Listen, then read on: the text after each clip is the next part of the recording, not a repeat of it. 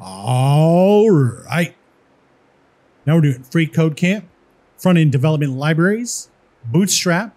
House our page within a Bootstrap container fluid div. All right. So now we're going to make sure all the content on our page is mobile responsive. We're going to nest our H3 element within a div element with the class container fluid. All right. So we'll start up here and we'll say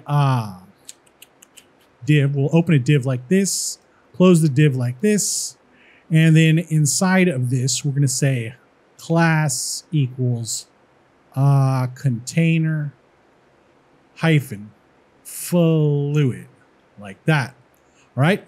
So let's bring this down, and then let's select this whole H3 element and bring it into the 2. Let's push tab to tab it over. Oh, never mind.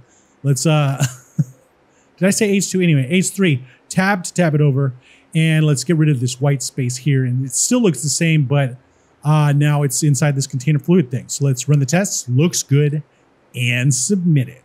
All right. Now we're on to create a Bootstrap row, and we'll see you next time.